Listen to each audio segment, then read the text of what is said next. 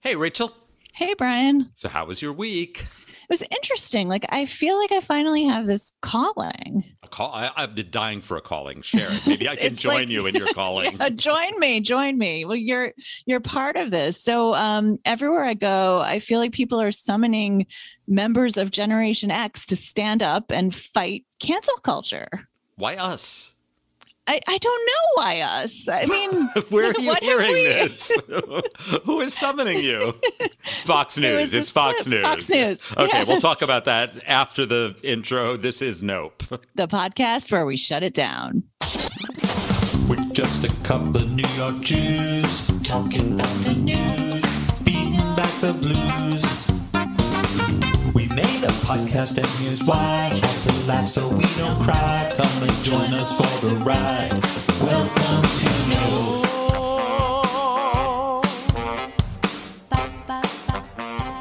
Okay, Rachel, so tell me more about this call to arms to fight cancel culture among the Gen Xers. So it was very unusual. There was this clip that kind of went viral on Twitter from Fox News where they were just like, why don't we just play it? Up ahead.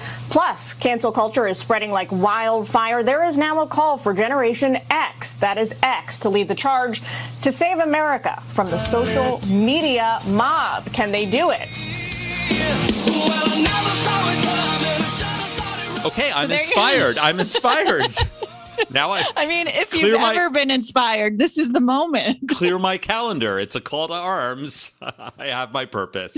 Okay. But of all the people to call to fight this, why us? Like, we're lazy. We're it's like slackers. It's we don't want anything 30 years to do with after this. the Gen X movement, and we're still slacking. Look, you're living in your parents' house. Yes, I'm totally living in my parents' house. And until a couple of days ago, my parents were here too, living with me. You're wearing your high school clothes that you left in the closet. This is exactly. Yes. I see your books, your textbooks from high school behind you. You're living the Gen X dream. I am totally living the Gen X dream, and I will not be fighting cancel culture because it's BS and it doesn't exist. But that goes into my personal story of this week that I want to tell you about. I've been dying to tell you. So I got ratioed this week on Twitter for the first time. I'm not sure I know what that word means. I mean, I know what the word means, but so it means it refers to a moment when the number of your replies to a tweet greatly exceeds the number of your likes. Oh, that and seems I feel like a very good or bad thing. It means you've I think it's bad. It means you've said something bad because people are responding to you and not liking it.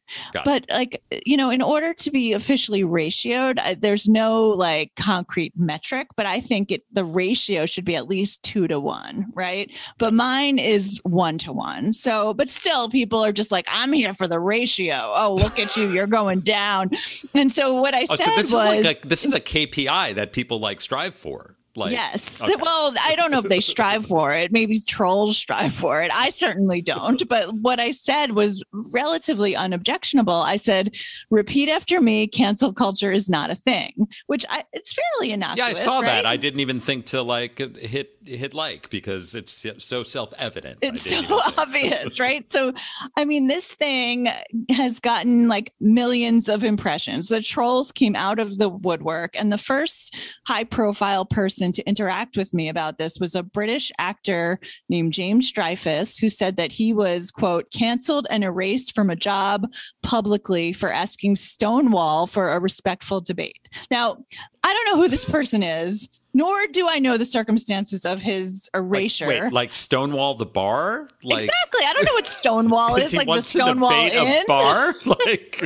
So I had no idea what he was talking about. So I did a Google search and I found that he had made some pretty offensive comments about transgender people. And he was one of those people who signed the letter defending J.K. Rowling, who had made some anti-trans comments. And were these grounds for dismissal from his job on Doctor Who or whatever? whatever he was on. I have no Dr. idea. Seuss. Dr. Seuss, Doctor Who. It's a personnel issue, and it is not for me to say. But it's not like he was canceled for absolutely no reason out of nowhere. So when he responded to me, I said to him, "We tell ourselves stories in order to live," which is a Joan Didion quote. And nobody in this Twitter thread is a reader of Joan Didion, I guess. So they accused me of being an insensitive asshole to this poor canceled guy, and that I was telling myself a story that cancel culture doesn't exist when it's everywhere. So, okay. So that was one thing. Then I got a comment from this guy, John Dennis, who is the chairman of the San Francisco Republican Party, all two members of it. And he ran for Congress, actually, against Nancy Pelosi. And he said in response to my tweet that cancel culture doesn't exist, he said, quote, "Tell that to Parler, Alex Jones, Tracy Beans, Stefan Molyneux, Mindy Robinson, Parler, Donald Trump, My Pillow, and Dr. Seuss." And I'm just like, Jesus Christ, like these are the neediest cases. Like these. Wait, and plus he said Parler twice. He said Parler twice. He really cares about Parler. And who is Tracy Beans? She's been canceled. That's how you know she's been canceled. You would have known who she is. But she's been erased. she's been unpersoned. So I responded telling him that he's proving my point, that like with the example of Dr. Seuss, who was not canceled, the family decided not to publish 6 titles, as is their right to do. But no, this was unacceptable to him because he said that the Democrats were behind the pressure campaign, forcing the Seuss estate to stop publishing On Beyond Zebra and like Walking Down McDougal Street and whatever. So like, okay, that's that. So then there's this other guy who kept popping up to ask me to Google "When Harry Became Sally" and see what happens. So first of all, this is like a copyright issue. And like, I'm glad that Nora Ephron is not around to see this. She would be mortified, yes. Yes. So "When Harry Became Sally" is a book by a conservative scholar framing gender dysphoria as a mental illness. And Amazon recently said that they won't carry these types of books that frame LGBTQ identities as mental disorders, as is their right to do. Again, private entity, conduct your business however you like. So that's just a sampling. And then I wake up this morning and I see that my Twitter and Instagram accounts have been attempted to be logged in by random people. My Twitter account, people reported my tweet for harassment. I don't know who this is harassing by saying cancel culture is not a thing. And one of the people in this thread threatened to call my manager. And I was like, go ahead. Go. He's a 7-year-old boy. Or like you could call my dog. Like you could call Coco. You answer to nobody, right? I don't answer to anybody except myself. I was like, I will talk to myself. So another one was digging up old tweets. They're like, oh, now you've opened yourself up. You've been on Twitter for a long time. You're going to find something. And like, I mean, listen, I've been on Twitter for a long time. You worked at Twitter. I worked at Twitter. I'm sure in that time that I've been on Twitter, I've said something that was offensive at some point to somebody. And if that is the case, I will own it and I will apologize. I will not sit here complaining about the culture of cancellation. Okay. And so this person is like, look what you said, and had like a screenshot of a tweet where I said Roseanne was canceled. And I was like, yes, a television show that is the one context in which cancellation is appropriate, you know? So I realize this is a long fakakta story. No, it's worth it. This is an important tale to be told. But like all these people who are whining about cancel culture as the scourge of civilization, they're actively trying to dox anybody who exercises their right to free speech by acknowledging that the whole thing is fucking bullshit. So keep on coming for me, you idiots. And to paraphrase Omar Little from The Wire, you come for the queen, you best not miss. I think Bethany said that on Real Housewives also. She took it from Omar Little. Yeah. That was awesome. That wasn't even that should be a whole episode. It's just you should go through it is fascinating how just exercised people got over this. It is I hope they found it cathartic and it's out of their system, and I'm sure they'll all settle down to their domestic happy lives and leave you alone. People need help, really. Like, just go bake some banana bread like the rest of us. For something. real. Okay. Yeah. Well, this week I have much tamer, much lighter story. I was not doxxed or ratioed by anybody. Tell me. This just happened today at work, actually. So, I work with a lot of young entrepreneurs. I coach and mentor them. We invest in them. And they're really amazing. Like, I don't know how they have the energy and focus to do what they do. Like, it's all very risky. Oh, they're amazing. So I was I had a mentor meeting with one of our founders. I won't give her name, but she's amazing. She's in the clinical health space. And they're so focused, they have no time. And she revealed to me that she was hatching a scheme for a side hustle. And I'm like, oh, my God, you must be really passionate about this if you're finding time for a side hustle. She's like, well, I'm not really doing it, but I'm sort of, baking the idea. I said, what is this? She says, well, my friend and I are going to start a charcuterie business. I said, okay, that's very interesting. And she goes on like that, we're two hip city girls and we want to make our charcuterie. And I said, oh, I love charcuterie. What are your favorite meats that you're going to put on this? And she goes, well, I don't really like the meats. I said, oh, well, you're going to focus exclusively on the cheeses. Like, what are your favorite cheeses? And she goes, I don't really like cheese. Wait, so what is it? Like gherkins? Right. So I'm like, so what's going to be on your charcuterie plate? Then she said, like the dried fruits and the candied walnuts and the cornichon and things like that. I'm like, that seems like a limited market. Like, maybe you could find a channel sales partner. You could be like a subcontractor to someone whose specialty is the meats and the cheeses. And they're like, oh no, what are we going to do? We're not expert in dried fruits and candied walnuts. And they can outsource it to this person. And still, when you talk about market size, that's something we always ask as investors. We ask the entrepreneurs, how big is this market? And the big thing is 1 billion is never enough. It's got to be 10 billion or bigger. So, what is this a venture scalable business? The dried apricot business, but only for charcuterie Costco plate. has kind of dominated that space. I think, that's pretty good. But then she made me aware of something that we broke the news. We covered first. She's like, well, there's also grazing tables. Oh, grazing tables. I'm like, don't get me started. Like, Rachel and I are the world's foremost experts on grazing tables. But she didn't know about the trend that we covered probably 2 years ago of not having any plates and just putting them on the table.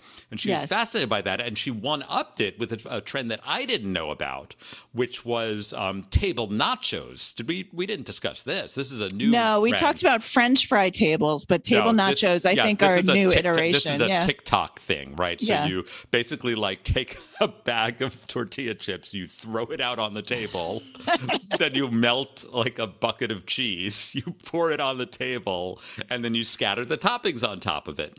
Who's doing this in the time of COVID? Who's? It seems like the least hygienic thing ever.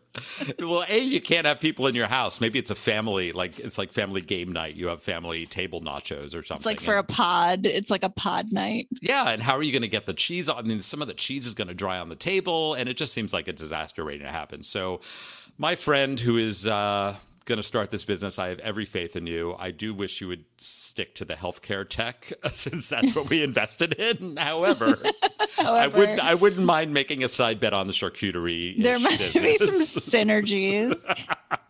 I don't know. Maybe you book an appointment and get a charcuterie delivery, or put it in the waiting room of a doctor. Yeah, right. That's what they're not catered properly. Why should you have to look? Why should you have to read old issues of People magazine when you could have some delightful nacho table, Iberico ham with a nice candied walnut? Okay, let's move on to the notes. Rachel, there's a lot of notes this week. We don't have...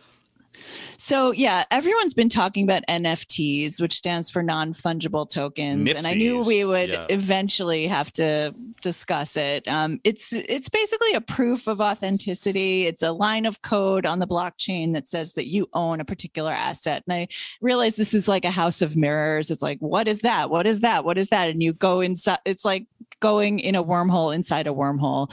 And it's the kind of thing that makes you get a migraine. So it's a turducken of it's crypto, a turducken of crypto definitions. And it's all anybody is talking about on Clubhouse, and people are selling NFTs for all sorts of weird shit. Like Jack Dorsey is currently selling an NFT to his first tweet in a charity auction, and the bidding is up to $2.5 million. So you own this tweet. I don't even understand how that is something that can be owned. Yes. But so cryptocurrency, it's been around for more than a decade. It's a big thing. Bitcoin is up pretty high lately. And this is kind of the next wave of that. And it's been touted as a huge innovation in the art world in particular.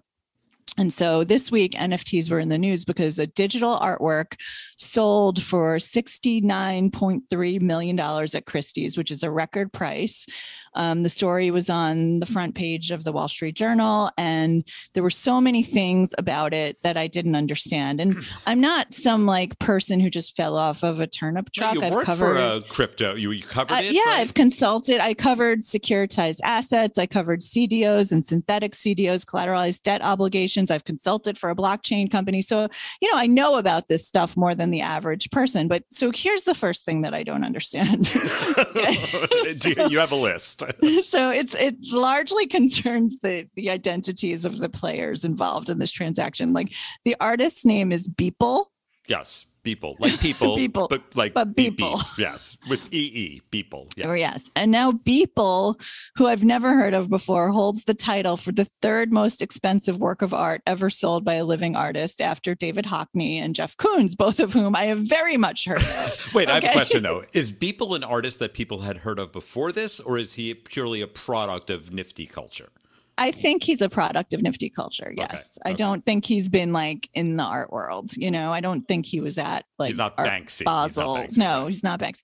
So, so the artwork in question that was sold is called Every Day, the First 5,000 Days. And it's a collage of digital artwork that Beeple made every day for over 13 years, including a portrait of Beeple's uncle, a post-apocalyptic cyborg fantasy, and a picture of Michael Jackson lactating. Who among us wouldn't want that? So I don't understand the art, which is fine. I don't understand a lot of art. Were there different panels with those images, or were they yes, and you could zoom in and zoom out, and anyone could look at this. It's it's a digital artwork. It can but it wasn't the artist's uncle lactating on Michael Jackson. No, each is a separate panel, okay. And they're all, it's like a collage, know? So, okay. So the other thing that I really don't understand is the identity of the person who bought this work and also his spokesman. So the buyer goes by the name Metacoran. And he's a cryptocurrency investor in Singapore. He goes by one name. And his spokesman is named Troubadour, like Troubadour, but TWO. And Troubadour confirmed that Metacoran bought the art to the Wall Street Journal. So we've got this cast of characters of these are all like Reddit handles, by the way. Yes. These are not real people, right? No, it's it sounds like a Marvel franchise. It's like Beeple, Troubadour, Metacoran, and then here's where it gets really crazy. So this artwork is digital. It's infinitely reproducible in perfect form, and anybody can download it. And the buyer does not even get the copyright. The artist owns the copyright. So what do you get for $69 million is the question, right? You get a proof that you own the quote unquote original, whatever the original is. Whatever the original is, you get a line of code in the blockchain saying you are the one true owner, and you also have the right to display the work in digital museums, and you can then tokenize the digital display, which is what Metacoran did with a previous work by Beeple. So this just happened. So it's a meta currency. It's like bought with a currency that's not a currency, that is logged on the blockchain and then becomes another currency. Another currency, right. So Metacoran created this B20 token and sold them for 36 cents a piece, for not for this artwork, but for other Beeple works. And so he bought real estate in like a digital museum, and sold off these tokens. And so they went from 36 cents to $16, meaning that the market cap for this exhibition is now $163 million. So it's like a Ponzi scheme inside of a Ponzi scheme, or perhaps this whole thing is like performance art. This is like the Matrix. Like, this doesn't exist. It's nonsense. I mean, I cannot get my head around it. So I don't know. Congratulations, people. You pulled it off. Whatever the hell you were trying to do, you did it. You did it. We're the greater fools. So now we have this asset class that you bought for 16 cents and it's now 36 cents and it's now $16. Is there like a first derivative of that? Can you then like launch tokenize that? Tokenize that? You can tokenize anything. It's like synthetic. So CDOs, here's the real question: Can we tokenize this podcast? Can we? I would love to tokenize at one point, this podcast. we were on the blockchain, right? If you recall. Yes, we were swinging from the blockchain. Tethered to the blockchain.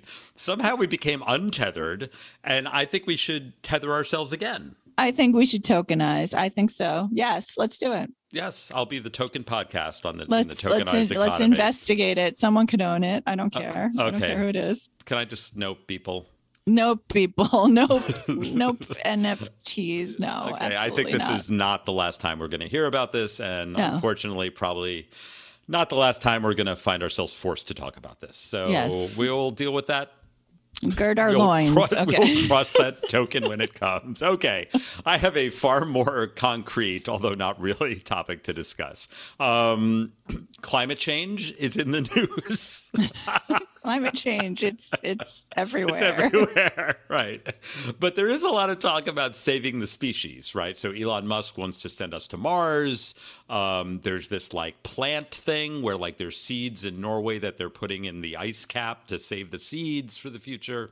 So there is a new proposal that people are taking very seriously. It is by a professor, an academic named Jekan Thanga of the University of Arizona. And this was unveiled at the annual Institute of Electrical and Electronics Engineers Aerospace Conference, which is a mouthful. And if you're going to commit to saying that and attending that, you know it's serious. You're serious, yeah. So here's the proposal. He wants to have a modern global insurance policy. What does that mean? It means that he wants to send 6.7 million sperm to the moon. Okay. Yeah. That doesn't sound like that many. No, isn't that like one shot of sperm? Isn't that like just how much comes out in one go? I mean, I've never counted. I feel like that's, I mean, when you see those illustrations, like in health class, there's like one big egg and like 6.7 million sperm all chasing it. So I don't know. So I saw that. I assumed it was human sperm. It's actually of animals as well, and it's supposed to be of all the animals in the world. So it's like Noah's Ark on the moon? Yes, in fact, that's what they're calling it, a modern ark, right? Okay. And they want to store them not just on the moon, but beneath the moon's surface. And they're calling it lunar, the paper was called Lunar Pits and Lava Tubes for a Modern Ark. So it turns out that there are these lava pits and tubes on the moon. I don't know if it's real or lava pits. There's not actual lava in them. I think they're like extinct lava pits. Okay. And a web of tubes interconnecting them. I think they're getting ahead of themselves if they're not sure that these tubes are there, and we're already like about to start shooting sperm at them. Yeah, but I think they need like a this needs to be thought out mock-up. a little better.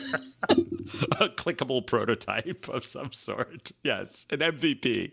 So they say that they're going to make a human seed vault in these Luna lava pits that will protect them against major temperature swings and meteorites and radiation.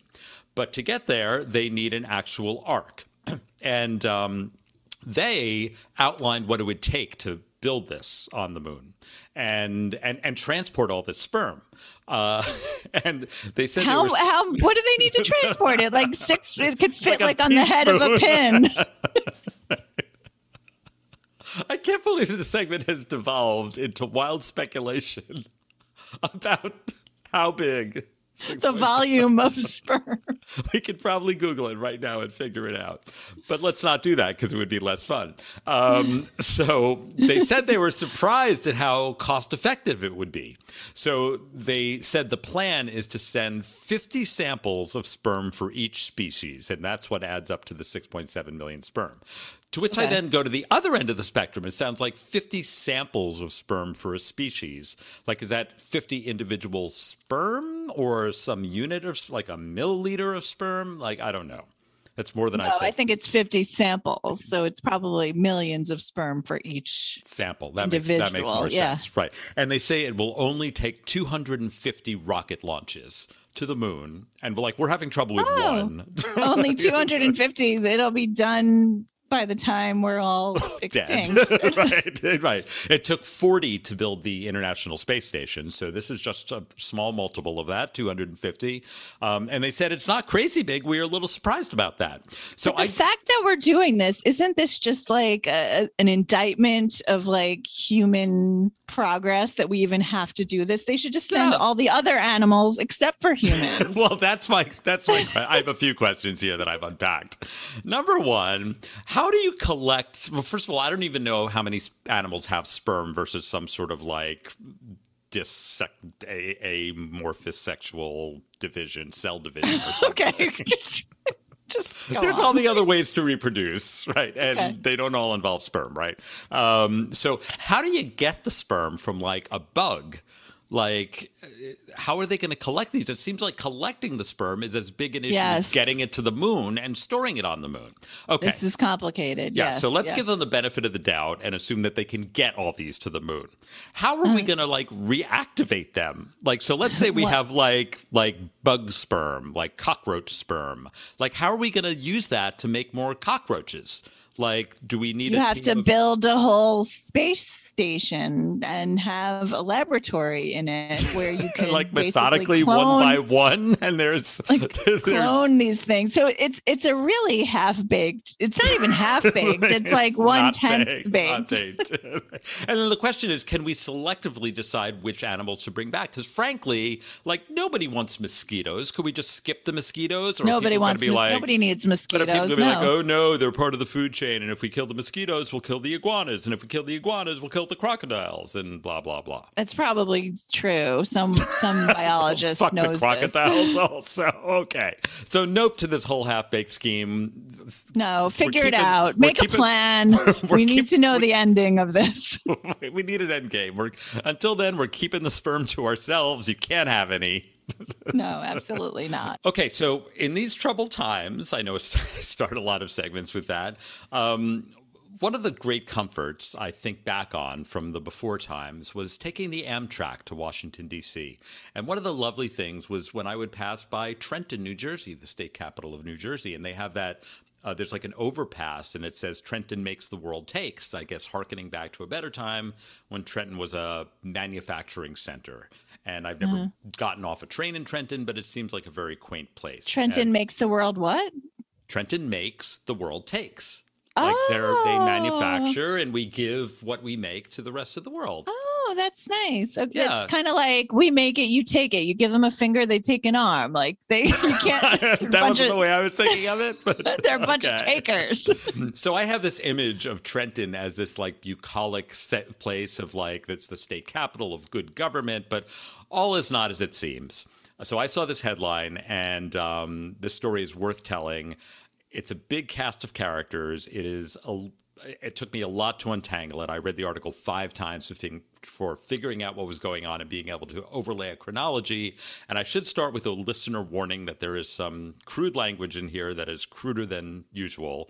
And we don't shy away from that, but we'll say some potentially offensive things. Okay, so last week in Trenton, or last month, there was a big kerfuffle because there were some COVID meetings of the city council in 2020 that had been private, and there was a demand or a court case to make them public, and that won, and those transcripts were released. And in those transcripts, city council member Jarrell Blakely called city council president Kathy McBride an illiterate crackhead prostitute. Oh my God. That's very New Jersey. That's right. And that gets your eye when you're reading the transcript, but then you scroll back a little bit and you realize that the council president had already called Councilmember Blakely a disrespectful piece of shit. So maybe that's why they had, made these transcriptions private, but now they're out in the public and so forth. So this, it turns out, was just a glimpse into the contentious and frankly bonkers world of Trenton local politics. So last week there was a rally for the city council president, Kathy McBride. The speaker was an activist from the New Black Panther Party whose name was Divine Allah. Not young Pharaoh, Divine Allah. He gave a 13-minute speech. And in that, he attacked the mayor, whose name is Reed Gushora, who is gay. And he called him a little faggot and said that Jews are the true enemy. And given his name, Gushora, which looks Italian, he's probably not Jewish. Okay, so the plot thickens. Earlier, the council member Blakely, this is the one who had called the president the illiterate crackhead prostitute, he had called a hearing because that president had said, so the president who is the victim of having been called a crackhead prostitute, earlier had, at a city council meeting, had called on the council to Jew someone down. Like, let's Jew her down. Okay. Wait. And Okay. There's a lot of characters. This is like an ensemble cast. It's hard to keep track of everybody. Cheat sheet. Right. Okay. So to put this in order, I guess, the city council president, Kathy McBride, first said she was going to Jew someone down. Councilmember Blakely called a hearing about that. But then Councilmember Blakely called the McBride an illiterate crackhead prostitute. Then there was a rally on behalf of City Council McBride with Divine Allah, who said those terrible things about the gay mayor and about how Jews are the true enemy. However, this is not the first time the mayor has been attacked by members of her own party. Another city council member earlier named Robin Vaughn called the same mayor, got called a pedophile and a woman and a bitch ass on a public conference call. But the mayor's not a woman. The mayor's a man. No, the mayor's a gay man. Okay. She called him. I can't even keep track of the genders of all people. Well, her name is Robin, so it could be either. But okay. She called the mayor, who is a man, a pedophile, a woman, as if that were an insult, and a bitch ass on a Zoom call. Right. And then Robin told another city official to suck the mayor's dick. So I think they need to just purge the entire government and get new people. All I have to say is that the people of Trenton are in good hands. This is a model of good government. Like, they're obviously focused on the business of the people. And not on their internecine fights about this nonsense. But I couldn't come up with any one of these insults. And this is what happens when you don't pay, when a city falls under the radar, when it goes from a manufacturing giant to a bypass on the Acela, right? It's in a state of neglect, and the inmates are running the asylum. And this is what happens. Right. When the world stops taking, when the city stops making and the world stops making. The world starts giving a shit, and this is what you get. So, no, to everybody in Trenton politics, nope. I am going to follow the story. I'll put a Google alert on news alert on Trenton politics because I am dying to see how this plays out, and to see maybe City Council President Kathy McBride will run for higher office. Maybe she sounds like a garbage monster. Oh my God. I would rather have Danielle Staub from the Real Housewives of New Jersey. Teresa Giudice as the mayor of Trenton. Okay, nope, shut this down. Nope. Okay, let's. I have one more item about. Wait, but I wanted.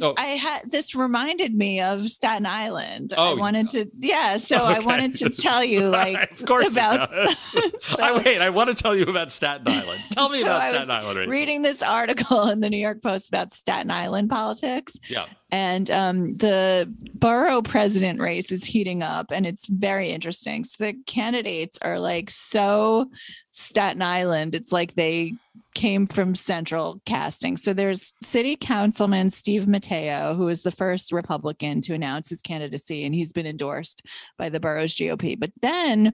Wait, and for those of you, our listeners who are not in New York City or familiar with New York City politics, Staten Island is the one borough that is super Republican, super MAGA, the only one that went for Trump. Oh, sorry, I said his name. Shit. Okay, okay. Fine. Well, there you go. I get an exemption for that. So that's who we're talking about. Yes. So, okay. So there's this guy, Steve Mateo. Then there's this new guy, Vito Fossella, who popped into the scene. He's an ex-congressman who had a scandal. He had a secret second family and was arrested for drunk driving in 2008. So he's running. And his announcement followed a 2013 flirtation with a potential run for his old seat in Congress, which at the time was held by then U.S. Representative Michael Grimm, who yes. infamously threatened to throw a TV reporter off of a balcony in the U.S. Capitol. Was reelected in 2014, but pleaded guilty later that year to tax evasion and was sentenced to 8 months in prison. Okay, so there's that guy. There's a real cast of winners here. Yes. Take and your then pick. You can't go wrong. Finally, there's Staten Island GOP chairwoman Leticia Romero, who came under fire for shouting "Heil Hitler" at cops during a December protest against coronavirus safety protocols. So these are three great fantastic. Great choices. So these are all on the Republican side. And this is a borough that tends to vote Republican. On the Democrat side, there's the former congressional candidate Mark Murphy, who won his party's endorsement last month, and a wine store owner named Bori Honor. So hopefully one of those two will prevail. They will not. I'm not hopeful. Whatever felon is nominated by the Republicans, I'm sure they will be seated. Yes. So I just had to bring that up. So how could we combine the worlds of Staten Island and Trenton? That's the real question. Like, I think they should merge. Yes, merge. And have like a land bridge between them. Like have like a safety zone where you could like take the demilitarized DMZ where they could move. There's like a duty free, like they could move freely between the two. They could just scream at each other. Well, Trenton, they're all Democrats, and Staten Island, they're all Republicans. So finally, maybe it'll equalize the political balance there. Maybe they could even each other out. You know, yeah. Or statehood. Give them independent statehood. Yeah, Staten Trenton. That would be a great state. I'll trade it for DC. Okay, nope to Staten Island also. Okay, nope. Okay. Nope. Okay, we're really moving around the nation here. So Trenton is the state capital of New Jersey, as I mentioned. I have more state house news, this time from the deep south, Alabama, where the culture wars are alive and well. And I'm not talking about cancel culture per se. The latest victim of the culture wars is yoga. And you could think, who is against yoga, right? It is universally praised. It's good for the body. It's good for the mind. It's no animals good for harm. The heart. It's good for that's part of the body. But yes, last I checked. It's good for the spirit. It's just like, yes. Yes. Yeah. So at some point, they realized that gym teachers were doing yoga to warm the kids up before class. And they realized that it's also great when they had virtual learning because it's a way to like calm people down. And it's a nice activity that you could do remotely, even if it's just sitting silently and like wiggling around in a yoga style. But of course, wiggling. I've never done yoga. Is that what, don't you wiggle? You've never done yoga? I've done it. Seriously? But like, you've done it. Maybe I was just wiggling. You don't wiggle. There's no wiggling in yoga. Okay. I stand corrected. In fact, wiggling is the only thing that's prohibited. Don't do it. You're supposed to stay still, right? Okay. So this alarmed some people. So they went back onto the statutes and they found a 1993 Alabama law still in effect that in the public schools bans yoga, meditation, and hypnosis. Why are those things grouped together? Right. So, of course, I wonder why yoga and meditation are banned. But is there a big problem with like hypnotizing fifth graders? Like, maybe I agree with that one. Maybe you shouldn't be hypnotizing school children. Yeah. I don't know. So they're very suggestible. So yeah, I agree with that. So but yoga, like one heroic state representative decided to take on this issue, Democrat Jeremy Gray of Opelika, Alabama, and he sponsored a bill to repeal this ban. He said that he had been doing yoga for the last 7 years. He had found it very therapeutic. He started when he was a college football player, and it got him through some tough times. But it's Alabama, so of course there's a but. So it was repealed, not without opposition. It was the ban on yoga was repealed, but there are some caveats. Movements and exercises that are taught to students must have exclusively English names. So you can't say like Shavasana. You can't say like Vinyasa yoga. Like they have to have Americanized names. This is so stupid. Right. I just want to jump out the window. And students can opt out and do an alternative activity if they or their parents are offended by the presence of yoga in the school. And why would they be offended by that? Because it's not American? Because it's not. 25 reps in the State House voted against the repeal. They wanted to keep the ban in place. And they asked one of them, why would you ever vote that way? And they said they, quote, got a lot of emails about being part of Hinduism. Okay. To which I say, yes, it is. What's your point, right? What's your point, right? And these are the same people who are freaking out about allegedly canceling racist Dr. Seuss books, and yet here they are, all worked up and quote unquote canceling yoga. Who's defending yoga in Alabama? Right. All these people complaining. First, they came for the hypnotists. I did not speak out. Yeah. Who will speak for the yogis? There is a little postscript here, is that once there was a review of this 1993 law that nobody had referred to or, looked back on, they realized that it also banned playing tag in school. And it makes you wonder, what was the thinking behind that one? Maybe that, if it's co-ed tag, they didn't want boys and girls touching each other maybe tag is from China.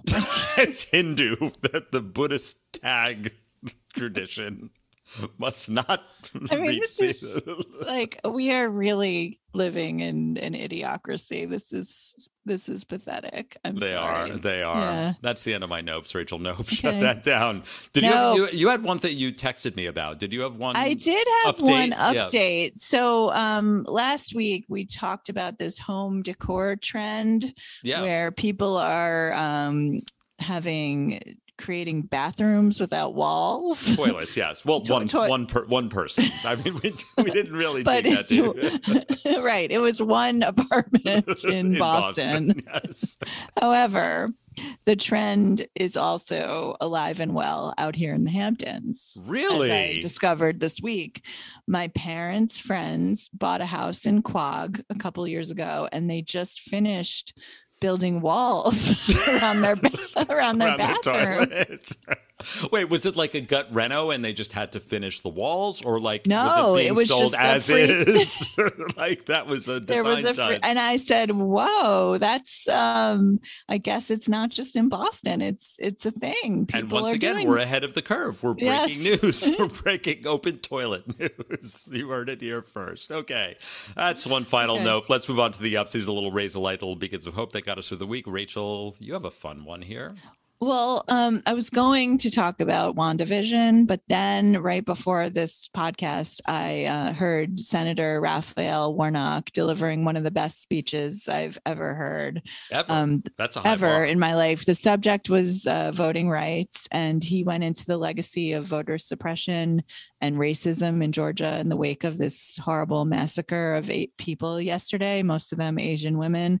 I'll link to the speech in the show notes. I think everyone should watch it. I've got to just say that every single day I'm so grateful to the people of Georgia for voting for this wonderful man, and also Jon Ossoff, and they're going to make a huge difference. And it was just such a rousing, moving speech, and it just made you realize the importance of getting good people in government and the importance of eliminating these horrible voter suppression rules, because otherwise we're fucked. So yep to that. Well, I have a similar one. Okay. When you said you switched, I was worried you were going to do the same one as me. So my very similar yup goes to sea slugs. There was a great article in the New York Times Science Tuesday section yesterday about shocking new findings about sea slugs. And it turns out there's a lot of animals that will like sever a limb and then regenerate it, or like my octopus friend, if they lose an arm, they'll regenerate it. So it turns out that sea slugs will voluntarily decapitate themselves. Like if their body is infested with parasites and they're like, oh, this is too much problem. I can't deal with this body anymore. I'm getting rid of it. They decapitate themselves. The head over the course of a month will regrow a new body, and the body stays alive for another 3 months. And there's this video of the sea slug's head like dancing around the body for like weeks and like prodding it, and the body still moves around. So, like, it's playing. What's the dance for? The dance with the devil. I don't know. Wait, so I feel like the sperm that's going to the moon. Right, we should question whether slugs. because they can regenerate themselves. We don't have to do any work. We'll become a race of sea slugs. It'll just be us and the sea slugs. They're clearly more advanced than us. I mean, this is incredible. This is a great yup. I love it. Right. And then there's even more. So at the bottom, there's a section like for further reading, because they'll have like a related article. And I thought, okay, there'd be another related article about some animal and its limbs. But there's a whole collection of articles called How Animals Put Themselves Back Together. And here's the list of the articles going back a bunch of years. A worm's hidden map for growing new eyes. Chop up a worm, it will regenerate. Scientists figure out why. Seeking superpowers in the accital genome. Chop off its worm's head and it can still detect light. The hydra gets a new mouth with every meal. How a little bit of hydra regrows a whole animal. Like, there's a whole These body of animals are doing all sorts of they're things. doing it all. They can have it all. Talk nothing. about work-life balance. Like, they have head-body balance. But who knew that the time? I mean, there must be someone just on the like regenerative zoology beat here. That's the best beat. They have very prolific output. It's so inspiring. I want that beat. That's no, I went down a whole wormhole. Dun-dun-dun. Oh, that was terrible. Okay, well, my yup goes to the sea slugs. We love you. So Raphael Warnock and sea slugs. Sea slugs. Classic podcast. Nope. Okay. Thank you for listening. We appreciate it. Thank you so much. We've been getting some new reviews, not just the 5 stars, but also some reviews. People like this podcast. Never sure why, but we'll keep them coming. Rate, subscribe, review. Tell your friends in person. That's the surefire way. New people are listening. People come to me and they say they've been listening. A few people this week without me asking them to, which is fantastic. And then I worry what they think about me after that, because I usually know them in a work context. And they're like, oh, I like your new theme song. And I'm like, you like my what? They're like, oh, I listen to your podcast. And I'm like, ruh-roh. But anyway, it has been a terrible, terrible week, but it has been a fun podcast to record. Thank you for listening. This has been Nope, the podcast where we shut it down.